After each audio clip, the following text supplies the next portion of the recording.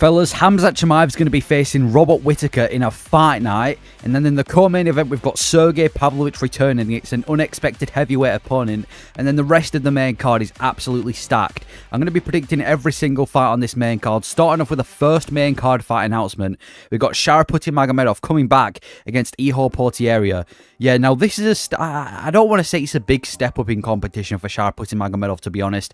Portieria, he hasn't had the most consistent UFC record. In fact, he's lost 3 times by knockout, and his only wins are coming off Shogun and obviously his most recent fight where he got a unanimous decision win. But overall, I do think it's a little bit of a step down in competition from Bruno Silva, and I was hoping that Shariputty Magomedov was going to get, you know, another big fight, maybe close to the rankings of the middleweight division, but we get to see Shariputty Magomedov back in there, and I think he's going to put on another kickboxing masterclass, just like he did against Bruno Silva. I think he's going to get the finish within 3 rounds, because like I said, we saw even before his UFC debut, we knew this guy had some of the slickest kickboxing in MMA. You know, his kickboxing was insane, and then we saw him against Bruno Silva, the way he was piecing him apart, even though his ground game might not be the best, even though he might not have the most, you know, the most dominant ground game, even on the ground on his back, he was using those elbows so effectively against Bruno Silva. So I think the fact that we get to see Shariputty Magomedov back on a fight night main event against Portieria, I think he's going to do a lot of damage, and I think we're going to see another Shariputty Magomedov win, and hopefully from there, we get to see Shariputty Magomedov finally fight a ranked opponent. But yeah, that's not the only fight on this card. We also got announced that Johnny Walker, the guy who's just been slept by Magomed Ankalaev, he's going to be returning again against Volkan Oezdemir. Yeah, this is a big step down in competition.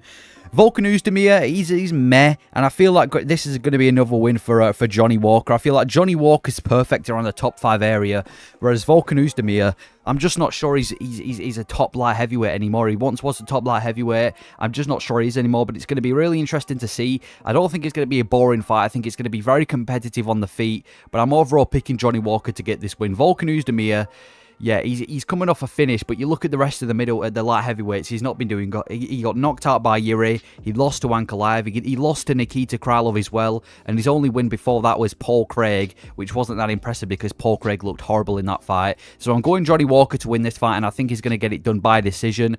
I don't think it's too quick of a comeback because he fought in January and now he's coming back in June, so he's had plenty of time to make a comeback. But yeah, Johnny Walker, I think he's going to outpoint Volkan Oezdemir, to be honest. I think it's going to be somewhat competitive. I think Oezdemir is definitely going to look for the grappling exchanges, which he's just not going to get against Walker. And even though Walker's back in the desert, hopefully this time he doesn't have any problems in the desert and he doesn't forget where he is. So I'm going Johnny Walker to win this fight by a decision. But let me know your thoughts on the fights that have been announced so far. I want to know you like discuss your opinions on these fights, because for a fight night, this is absolutely incredible. I mean, we just had Johnny Walker headline a fight night, so to go from headlining a fight night to now being not even the featured fight on it just because you got 1 loss, I think that's crazy, and this could easily push Johnny Walker back into the top 5, back in the title picture in the light heavyweight division if he gets an impressive win. So I'm picking Johnny Walker to win this fight. Then we have the featured fight of the night, Kelvin Gastelum versus Daniel Rodriguez. I mean, already this could have been the main event for the fight night, and I would have been happy. Kelvin Gastelum versus Daniel Rodriguez. Now, before I talk about the fight, am I mistaking Daniel Rodriguez for someone else, or didn't this guy get popped for steroids? Maybe it wasn't that serious, but I could have sworn that Daniel Rodriguez got popped for like performance-enhancing drugs or something like that. So I didn't expect to see him back. But either way, D-Rod versus Gastelum, I think Gastelum's got this in the bag, but it's going to be a scrap. Both of these guys tend to come to scrap. Daniel Rodriguez, again, not the most consistent fighter. I feel like he's always around that top 15 area of the middleweight division. He's not good enough to progress into the rankings, but at the same time, he's always good enough to, you know, just about scrape around the rankings area. And then Kelvin Gastelum, he's coming off a kind of a bad loss to Sean Brady, which isn't bad because Sean Brady is one of the best grapplers in the middleweight division. But my picks for this fight is that it's going to be very, very similar to Kelvin Gastelum versus Chris Curtis, in the sense that I think it's going to be a scrap, but Kelvin Gastelum's going to come out with a win. And yeah, that's my prediction for the fight. I think, obviously, we've seen from Daniel Rodriguez in the past, he got finished by Neil Magny recently and finished by Ian Gary. Before that, he had a very, very like close win over Li Jingliang, which a lot of people thought he shouldn't have got the win. He hadn't finished any fighter since 2021. Kelvin Gastelum, I'm not going to sit here and act like he's the most consistent middleweight right now on the roster, but at the same time, I think he's got what it takes to come off with a win. He's coming off a loss to Sean Brady, but you got to realise as well, he came off a very good win over Chris Curtis. Curtis at UFC 287. I'm picking Gastelum to win. I think stylistically it's a very, very favourable fight for him. So, yeah, I'm going Kelvin Gastelum.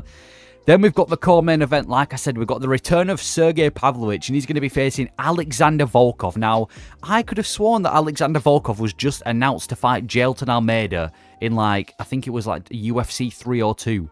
Did that fight not fall through? I thought Volkov was going to be fighting Jailton Almeida. So now we've got Pavlovich versus Volkov, which I do not mind. But my main question is, what about Cyril Gane? Cyril Gane, who's he going to be fighting? Is he going to be fighting Jailton Almeida himself? I mean, that's a much more difficult fight than a Pavlovich for Gane. But anyway, Pavlovich versus Volkov. Yeah, this is going to be another test for Pavlovich on the feet because it's not another short, fat heavyweight for Pavlovich to run over. Obviously, he's just been knocked out by Tom Aspinall, and he's going to be facing another tall, lanky Russian in Alexander Volkov, who can also grapple, by the way. He's also a decent grappler, is Volkov, coming off a submission win over Tatu Ivaza. I know that's not the highest caliber opponent, but it's still a win. So we're going to be seeing Sergey Pavlovich get tested again. Listen, if Pavlovich can go out there and finish Volkov in one round like he's done to a lot of the other heavyweights, that's when Pavlovich gets pushed right back into the title picture and should get put into a #1 contender fight, and then he can get, if he wins that fight, he can get another fight with Aspinall. And if Volkov can beat Pavlovich, I think Volkov deserves a title shot. I don't care if Aspinall's the champion, and I know Aspinall destroyed Volkov a few years ago, but Volkov's on a 3-fight winning streak, all by way of finish. If he can beat Sergey Pavlovich, the only other guy in the UFC to beat Pavlovich outside of, obviously, a few years ago, Overeem, and currently Aspinall, then Volkov deserves a shot. Overall, this is one of the more interesting fights in the heavyweight division. I've always said I'm not a fan of the heavyweights when you get past the top 10 because it tends to be sloppy, short, fat heavyweights, but this is definitely one of the better fights in the heavyweight division. Pavlovich and Volkov. I can't wait for this fight. So yeah, I'm predicting I'm gonna go with Pavlovich to win this one. I think he'll get a finish in the first two, but it would not surprise me if Volkov gets the upset and manages to get the win here. So I'm picking Pavlovich in the first 2 rounds, and then the main event. You'd think this is like pay-per-view level, like a pay-per-view level card already. Robert Whittaker versus Khamzat Chimaev. I thought Chimaev was going to be facing Adesanya. I thought that was already announced for Saudi Arabia, but apparently not. Maybe Adesanya's going to be taking off even more time. But Whittaker versus Chimaev, yeah, that is a fight that I'm really intrigued to see. Obviously, I think if Whittaker gets this win over a guy, if Chimaev gets this win over a guy like Whittaker, immediately give him a title shot, right? It's got to the point where Chimaev, he's definitely one fight away from a title shot, and Whittaker's a very, very difficult opponent. This isn't just another easy opponent. It's not like we're giving Khamzat Chimaev an easy middleweight contender to give him an immediate title shot. Whittaker is not easy. First of all, he just looked great against Paulo Costa. He's one of the greatest middleweights of all time. He's super well-rounded. He can grapple. He's an amazing striker, and he's going to be a real test for Khamzat Chimaev. I mean, first of all, when it comes to stamina, this is a 5-rounder. This is a 5-rounder for Chimaev, and I'm not sure Chimaev can last 5 rounds in the octagon.